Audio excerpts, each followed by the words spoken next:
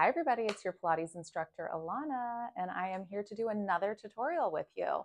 So we're doing our stomach massage flat back. So we've already done our stomach massage round, and it's a series. So it's your round, your flat back, and your reach, and then your twist. So I'm going to use the pad. So I noted in the previous video, pads are optional. Without the pad, it's going to make it that much more challenging to stabilize. I like using the pad.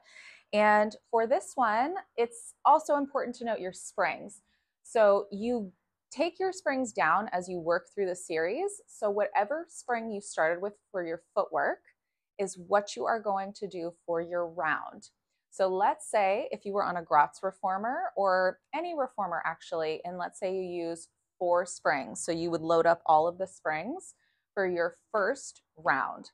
For your second one, which is your flat back, you would take a spring off. However, if you are like me, I do my footwork on 3 springs. So I'm actually going to keep it on the 3 springs for my flat back. So I'm going to put my pad down. And again, in the last video, I said, this is personal preference. This is me. This is nobody else.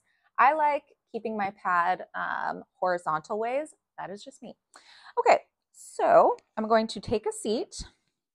And once I come into it here, again, do the same foot position you did with your round. I work in parallel, so I keep my feet in parallel.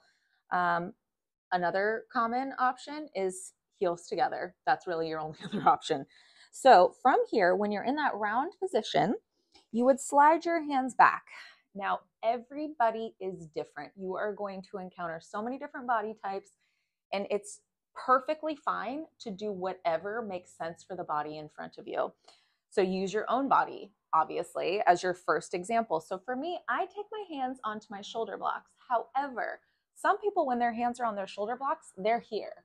Whatever is going to get you up and lifted and extended in your spine is where you can be. So for some people, that could be here. Some people, that could be here. Some people may have a pole in front of their shoulder blocks and they can take their hands out, and that helps them sit up taller. So play around with what makes sense for you. Again, I am going to be here. I have seen some people do this. I prefer this.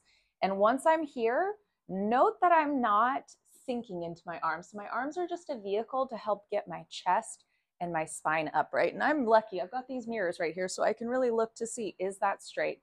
My chest is up, and here we go. I'm going to keep my arms locked in place. Inhale out and exhale in. So I'm pulling the carriage in every single time. I'm nice and lifted. The shape of my spine doesn't change. And it's an inhale to press out. Breathe into your chest and exhale in. Out and in. One more. And in. Okay, so that is your flat back in your reformer order. It kind of is the first exercise that really gets you that extension in your basic reformer. That's it. If you have any questions, leave some comments below.